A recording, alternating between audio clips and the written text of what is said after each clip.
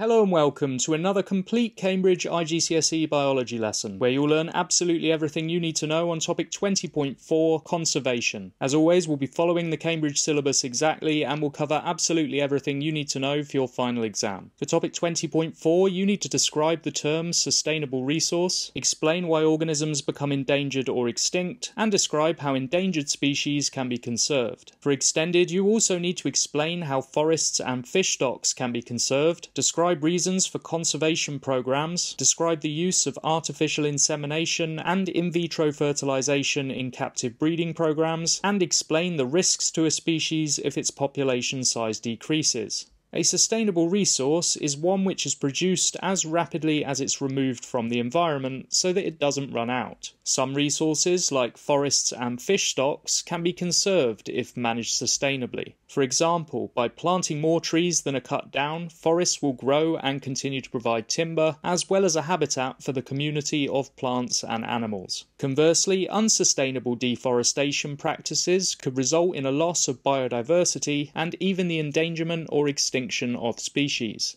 Possible causes of extinction include climate change. Some species may be unable to survive if temperature or weather conditions change. Habitat destruction, pollution, resource extraction, and the clearing of land for housing and agriculture all result in the destruction of habitats upon which organisms depend. Hunting. Some animals are extremely valuable, so there's a big incentive for people to hunt them. For example, the white rhino is killed for its horn, the tiger for its fur, and the elephant for its tusks. Overharvesting. By removing organisms more quickly than they're able to reproduce, populations will decline. Examples include the overfishing of Arctic cod and the extraction of rare hardwoods like mahogany and sandalwood. Pollution. Pollution of the air, water, and soil affects the health of plants and animals and their ability to reproduce. Introduced species. An introduced species might consume another animal or another animal's food source, or carry with it a new disease or parasite.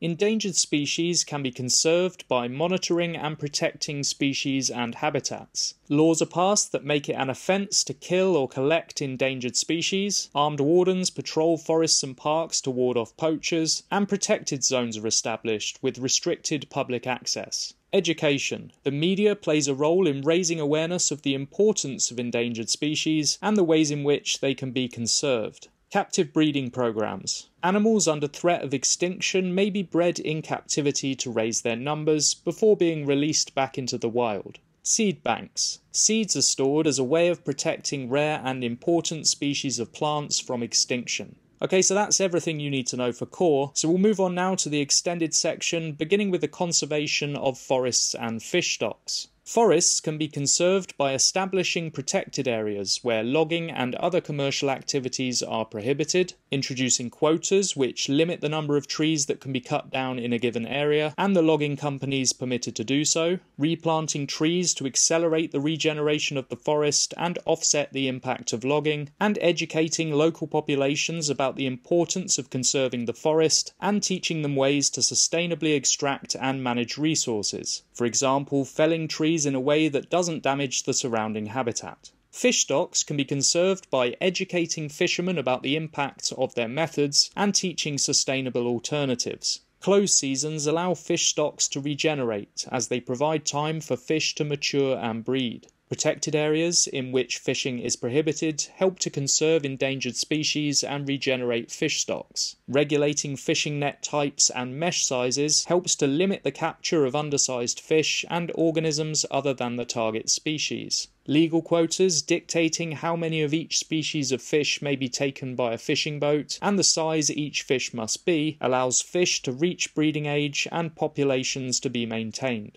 Finally, the monitoring of fishing boats and the fish that they catch helps to ensure that no fishing takes place out of season or in protected areas, and that boats are using the correct nets and keeping to their quotas. The reasons for conservation programs include maintaining and increasing biodiversity, reducing extinction and the loss of potentially valuable genetic resources like plants with undiscovered medicinal properties, protecting vulnerable ecosystems upon which certain species of plants and animals exclusively depend, and maintaining ecosystem functions, including nutrient cycling and the provision of resources. For example, a forest ecosystem cycles carbon and provides food, drugs, fuel, and genes. Captive breeding programs are one way of conserving endangered species. In order to improve the effectiveness of captive breeding programs, artificial insemination and in vitro fertilisation are sometimes used to increase fertility rates. Artificial insemination involves collecting sperm samples from the male animal and artificially introducing them into a female's reproductive system. Sperm samples can be frozen and delivered from elsewhere, which boosts genetic diversity and eliminates the need for a male. In vitro fertilisation, or IVF, refers to the fertilisation of an egg outside of the animal. Eggs are extracted and mixed with sperm, and when a zygote forms, it's reinserted into the uterus of the female. IVF allows captive breeding programs to go ahead when a female is unable to breed naturally or a male doesn't produce enough functional sperm.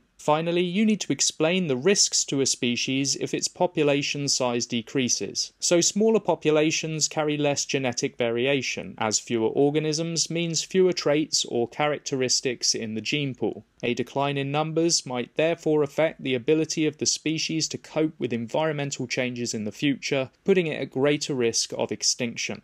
Well done, you've just covered absolutely everything you need to know on topic 20.4, conservation. If you enjoyed this lesson, I'd really appreciate your subscription, and I'll see you next time for topic 21.1, biotechnology and genetic modification.